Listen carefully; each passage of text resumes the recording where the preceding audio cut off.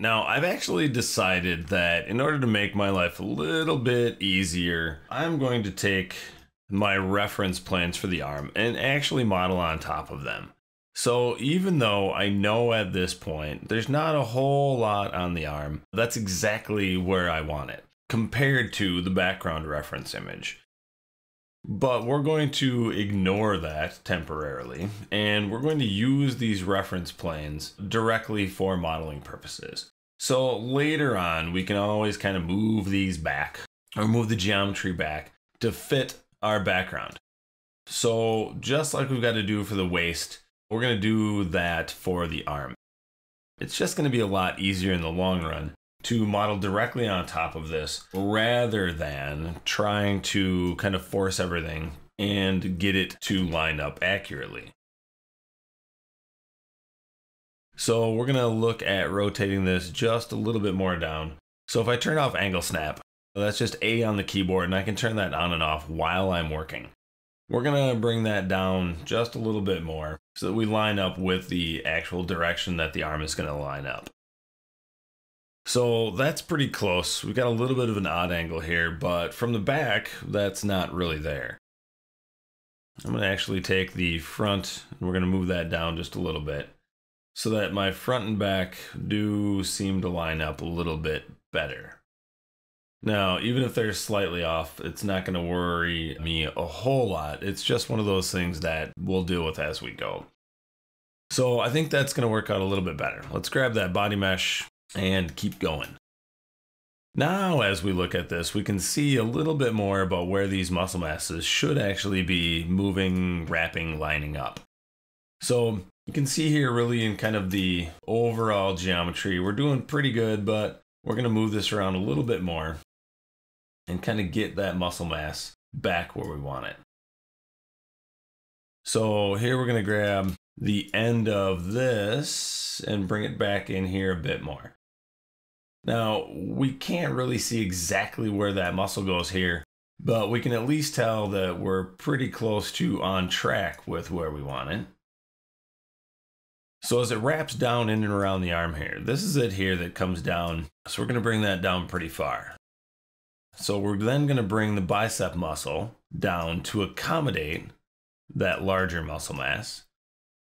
You can also bring the rest of the bicep down and around. We're going to watch the flow of the muscle in that background image, and we're going to try to match it as much as we can. So now we start to get a little bit more accuracy in the volume here. Now the top edge here still isn't going to line up just because of the way our images are going to work. So we have to kind of use them as much as possible without worrying too much about them being hyper accurate.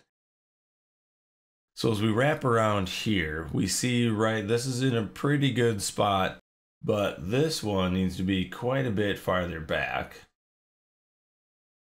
So that's going to wrap a lot lower. So we want to bring these down, and then we'll start actually kind of opening this up even more and wrapping it around the front of the arm even more. So as I do continue to kind of work that down, I want to look and see where this is kind of inserting and wrapping around the forearm from this view as well. So that's actually looking pretty good. Can we see where that is on the back? Yeah, that's this muscle mass here that's wrapping around the front. So I think we're in a pretty good spot here. It's not finished by any means, but it's starting to actually hit the right spots.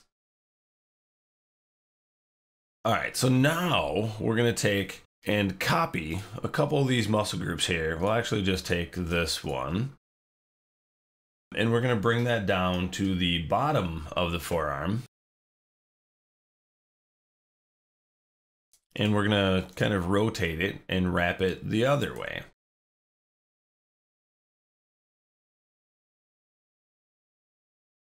So now as we look around here, we want this muscle mass to be wrapping on the front side of the arm.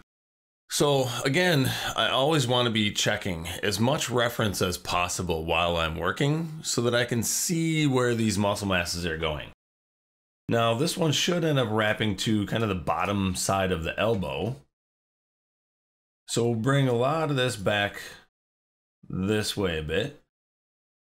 And as we kind of wrap under, see from the back here, we're a little bit lower. From the front, we're a little bit higher. So we just want to keep looking at how all this is going to interact. Again, there's no perfect involved in any of this at this point. We just want to start seeing how all these muscle masses are going to kind of move and flow and work together. So I'll just do the best I can with the geometry that I've got. And then as we start to kind of join things up and get things to work and merge together, then we'll start to get a little bit more accurate. So for here, we're going to bring this forward a bit. And then we'll take these and move them up a little bit more. So this one's going to cover a pretty large area here on the forearm. And we can see here that it's actually looking pretty good. It's not too far forward, but we do want to make sure, right, that we kind of split the difference with this muscle or this group of edges that's in the middle here. So I think that'll actually work pretty well for this.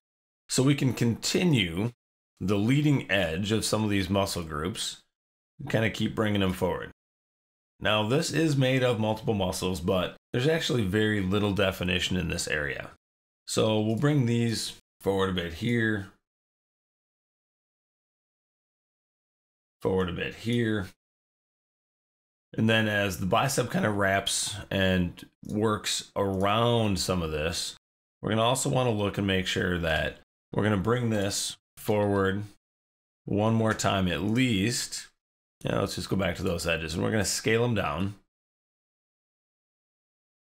And then here we can actually rotate them a little bit to open it up in that spot. And then we'll move it back in here. So as all of this is going to kind of insert and move and work around each other, obviously some of these vertices here are going to have to be adjusted and moved so that we do get everything kind of inserted around the other parts of the mesh. So we just want to kind of spread that out, get that to taper down in,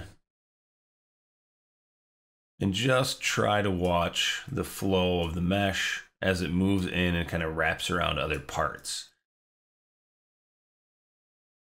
All right, so that works a little bit better there. We get some nice separation. Here, visually from this angle, this needs to come up a little bit. And it looks like we grabbed some vertices in there and extruded them forward that we didn't really want. So we'll grab those and we're just going to delete them. So as you move around the mesh, those kinds of things should hopefully become noticeable to the point where you can kind of fix and get rid of stuff that shouldn't be there. So we're going to grab those vertices there at the end and we're going to move them forward a bit so that we can actually have a spot where we're going to end up being able to join them in. So that looks like that works right there. So we're going to end up needing a connection or subdivision of these edges along here so we can join all this up. For now though, that's actually going to work. So we're going to take some edges back here on the triceps. And as we look around the back of the triceps, we can see we're not anywhere near as far back as we should be. So let's actually just take these two edges and move them back on the mesh. So now as we start to kind of make that adjustment, we're going to see how that tricep muscle works around the back of the arm. So there's not too much here that we can do to really perfect all of this. But what we can do is really start to get the visual mass of the triceps a little bit closer to where it belongs. So we're going to take these two edges and we're going to shift drag them forward a couple of times to build up that mass a little bit. Now, the muscles of the triceps kind of work in and around this band of tendon. So at the point where it enters that band of tendon, we're going to end up needing an extra set of edges to help kind of define a crease there. For now though, we don't need to worry too much about that. And we're going to bring that all the way down to about the elbow. Now, as I look at this on the back of the arm, I can see that that tendon bundle needs to narrow out quite a bit by the time we get into the elbow here. So we're going to bring that down. And then we're going to go back to the vertices and we're going to do some more adjustment here on the back of the arm. So we're going to start looking at where that band is going and try to make some adjustments to the mass of the triceps muscle. So I always want to kind of look around and see where all this is moving. And if I can kind of adjust that early enough in the process, it makes it a lot easier so I don't have to go through and try to adjust everything after the fact. So the triceps is actually working out pretty well there. We can look at also adding some extra mass or extra volume down here in the bottom. But we want to start by just grabbing a couple edges here and using our bridge to add a new set of polys in here. So there with just 3 segments, we're going to have the vertices that we want to join up. Make that full screen. And then we're going to go to target weld, find that vertex welded over, that one welded over. So generally, I like to kind of connect the new stuff into the old stuff because I'm assuming that I have the old stuff in the right spot. So then the new stuff gets welded into it and everything should work out. Now, it really does look like on the bottom of the arm here, we want to open this up a little bit more and kind of smooth out the flow. So I think that should work pretty well. Let's look at it full screen and see where those vertices are. See, we can start bringing that up a little bit here. I think we can bring it up a little bit here because we're way below, but if we look up here, we're below it there as well. So we don't want to kind of move things around too much. At this point, I think that should be pretty good. So we want to kind of keep the flow going the direction we want it to. But in some spots, we still have to just kind of look at it for positional information rather than absolutely accurate.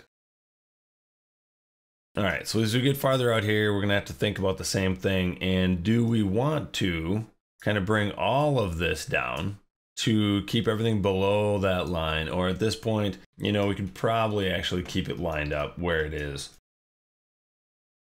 But I think what I'm going to need to do before we go any farther with the arm is create myself some reference lines just for the arm itself so I can make sure that my front and back reference plane are at least closer to being lined up. So when we start the next one, we'll actually create some reference lines and get the arm reference images lined up exactly right so that we don't have to keep fighting them front to back.